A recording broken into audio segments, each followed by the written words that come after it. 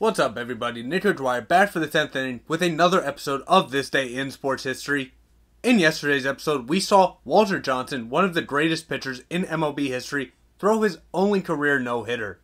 We do have some more no-hitters to get into today, but we also have a plethora of Wimbledon championships to get into. Over these next couple days, there will be many Wimbledons to get into, so I don't really want to spend a lot of time talking about it. So, I'll stop and we will get into it. If you're new to the channel though, you like what you see, hit that subscribe button. Let's do it.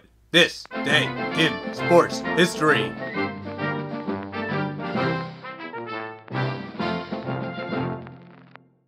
Today's action starts out in 1902 at the Wimbledon finals. On the women's side, Muriel Robb wins her only major title after a 7-5, 6-1 defeat in straight sets over Charlotte Cooper. 5 years later, we have a bit of an oddity in these upcoming videos because we don't have Wimbledon, but we have the U.S. National Championship in 1907. On the women's side, Evelyn Sears defeated Carrie Neely 6-3, 6-2 to win her only career major. 2 years later in 1909, we are right back to Wimbledon. On the women's final, Dora Boothby earns her only Wimbledon championship and her only major title in her career after a 6-4, 4-6, 8-6 victory over Agnes Morton. 12 years later in 1921, this time on the men's side at Wimbledon, Bill Tilden defeated Brian Norton 4-6, 2-6, 6-1, 6-0, 7-5 in 5 sets. This would be the third of 10 Grand Slam single titles in Tilden's career and his second straight Wimbledon. Also in 1921, in boxing, we have the first $1 million gate at $1.7 million when Jack Dempsey went up against Georges Carpentier. Dempsey would end up knocking out Carpentier in the 4th round to retain the title in his 3rd defense. We go right back to Wimbledon though in 1926. On the men's side, Jean Barotra wins his 2nd Wimbledon singles title 8-6, 6-1, 6-3 in straight sets over Howard Kinsey. This would be the second of 4 major titles on the singles side for Barotra. 1 year later in 1927, we have both the men's final and the women's final in Wimbledon. We'll start off with the women's final. Helen Wills Moody defeated Lily Alvarez 6-2, 6-4 in straight sets. This would be the first of 8 Wimbledon titles for Moody and the 5th of 19 majors on the singles side. On the men's side, we have Henry Cochet winning the first of 2 Wimbledon titles, defeating Jean Barotra 4-6, 4-6, 6-3, 6-4, 7-5, making that comeback, and winning his 2nd of 7 overall majors on the singles side. 5 years later in 1932, on the men's side, Ellsworth Vines defeated Bunny Austin 6-4, 6-2, 6-0 in straight sets to win his only Wimbledon singles title and the 2nd of 3 major single titles. Also in 1932, we have some golf at the Western Open on the men's side. Walter Hagen would win his 5th and final Western Open 16 years after he won his first, with a score of 1 under to defeat runner-up Olin Dutra by 1 stroke. Back to Wimbledon in 1937, Dom Budge defeated Gottfried von Crom 6-3, 6-4, 6-2 to win the first of back-to-back titles and the first of 6 overall majors. 1 year later in 1938, on the women's side, Helen Wills Moody defeated Helen Jacobs 6-4, 6-0 in the 4th final between the pair, which Moody would win all 4. This would be the 8th and final Wimbledon title for Moody and her 19th and final major of her career. We get a little bit of a break from tennis now, move to 1941, and Joe DiMaggio, who we knew tied Wee Willie Keeler's streak yesterday, would end up breaking his record of 44-game hitting streak after he hit a 3-run home run off of Dick Newsom in the bottom of the 5th inning to get 45 straight games with a base hit. Now we move up to 1948 and we go to the British Open, where Henry Cotton, who shot an even par over the 4 rounds, would end up winning 5 strokes ahead of runner-up Fred Daly to win his 3rd Open victory and his final major of his career. But now we go right back to Wimbledon in 1948 as well. Bob Falkenberg defeated John Bromwich 7-5, 0-6, 6-2, 3-6, 7-5 to win his only Grand Slam singles title. 1 year later, we stay at Wimbledon. On the women's side, Louise Brough defeated Margaret Osborne DuPont 10-8, 1-6, 10-8 to win the second of 3 straight Wimbledon titles and her third of 6 majors. Now we move to Major League Baseball in 1950, and Cleveland Indians pitcher Bob Feller would win his 200th game in a 5-3 victory. Feller on the day, 8 1/3 innings pitched, 9 hits, 3 runs, 2 walks, 4 strikeouts, en route to his 200th victory. Move up 4 years to 1954, we go to cricket. Dennis Compton scored a career best 278 runs in England's victory over Pakistan on the day. Back to Wimbledon in 1954, Yaroslav Drobny defeated Ken Roswell 13-11, 4-6, 6-2, 9-7 to win his only Wimbledon title and his third and final major. 1 year later, we stay with Wimbledon in 1955 on the women's side. Louise Brough defeated Beverly Fleitz 7-5, 8-6 in straight sets to win her 4th Wimbledon singles title and 6th and final major. Also in 1955, at the US Open Women's Golf, Faye Crocker, with a score of 11 over, defeated runners-up Louise Suggs and Mary Lena Falk by 4 strokes to get her only major championship. Back to Wimbledon now. In 1960, Maria Bueno defeated Sandra Reynolds 8-6, 6-0 to win her third of 7 majors. 5 years later, we stay with Wimbledon. On the men's side, Roy Emerson would get his second consecutive title, defeating Fred Stoll 6-2, 6-4, 6-4. This would be the 9th of 12 majors for Emerson. 1 year later in 1966, on the women's side, Billie Jean King would defeat Maria Bueno 6-3, 3-6, 6-1 to win the first of 12 Grand Slam singles titles and 6 Wimbledon titles in her career.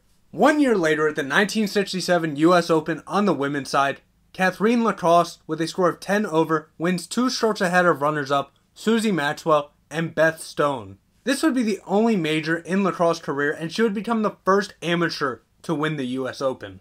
Move up to 1971 at the Wimbledon women's final, Yvonne Goulardon defeated Margaret Court 6-4, 6-1 to win the first of 2 Wimbledon single titles and the second of 7 majors.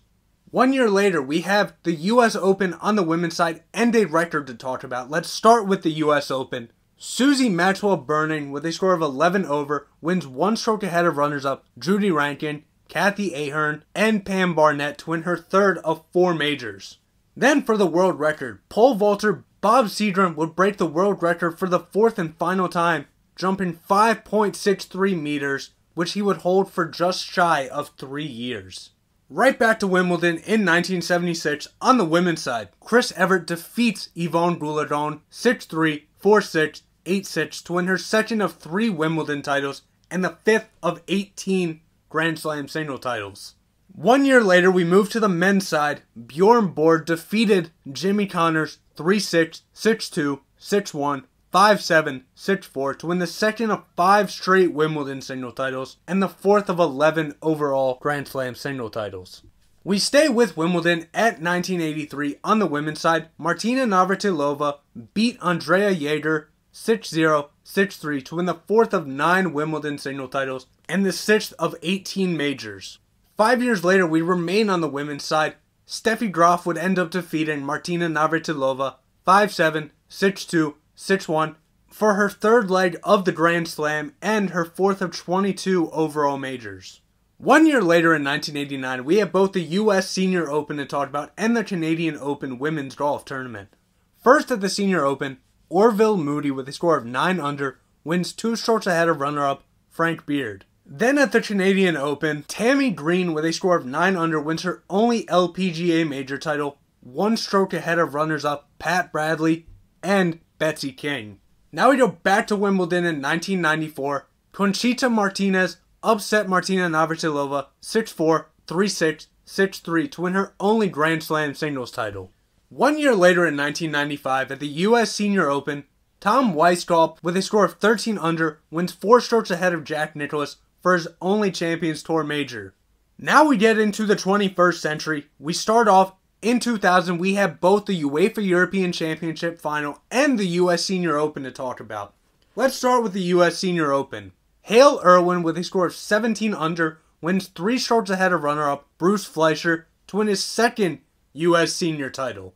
Then at the UEFA European Championship final, France was going up against Italy. They were looking for their second title. France would end up getting it, defeating Italy 2-1. For Italy, Marco Del Vecchio started off the scoring in the 55th minute, giving them a 1-0 lead. Then in the injury time in the 90th minute, France tied it up after a Sylvain Whittlord goal in the 90+ third minute, sending the game to extra time. Then in extra time, David Trezeguet scored in the 105th minute to give France the 2-1 lead, something they would hold on to, get their second title. 5 years later, at the Wimbledon women's final, Venus Williams defeated Lindsay Davenport 4-6, 7-6, 9-7 in 3 sets to win her third of 5 Wimbledon single titles and the fourth of 7 majors. Now we move up to 2008 in the NBA. A settlement was reached allowing the former NBA franchise Seattle Supersonics to move to what we now know as the Oklahoma City Thunder.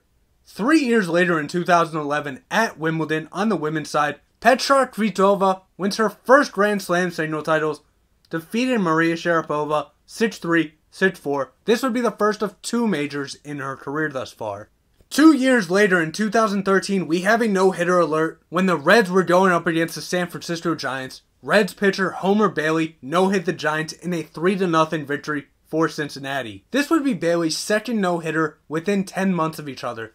Bailey on the day, 9 innings pitched, 1 walk allowed, 9 strikeouts. The batter that he would end up walking would be the first batter of the 7th inning. Tough for Bailey.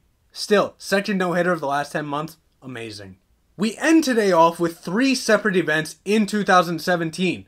First, we start out in boxing when Jeff Horn would go on to upset Manny Pacquiao to capture the WBO welterweight title in a very controversial decision. This match was decided on points and they did end up giving it to Horn in what is a very controversial decision. Many people, excluding the judges for the match, thought that Pacquiao did enough to retain the title, especially when you look at it from the stance that in those situations, when they have to go to points, the title holder usually gets a little bit favored. Pacquiao didn't in this fight though, therefore Horn would get the welterweight title. Now we move to the Women's PGA Championship, where Danielle Kang, with a score of 13 under, would get her first professional win, 1 stroke ahead of runner-up Brooke Henderson. Finally, at the US Senior Open Men's Golf, Kenny Perry, with a score of 16 under, would win 2 strokes ahead of runner-up Kirk Triplett to win his second US Senior title.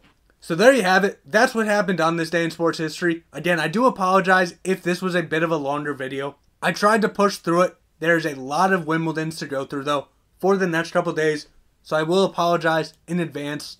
But hopefully y'all stuck with this video. If not, I will see you all tomorrow for Nico Dwyer and the 10th inning. Be good. See ya.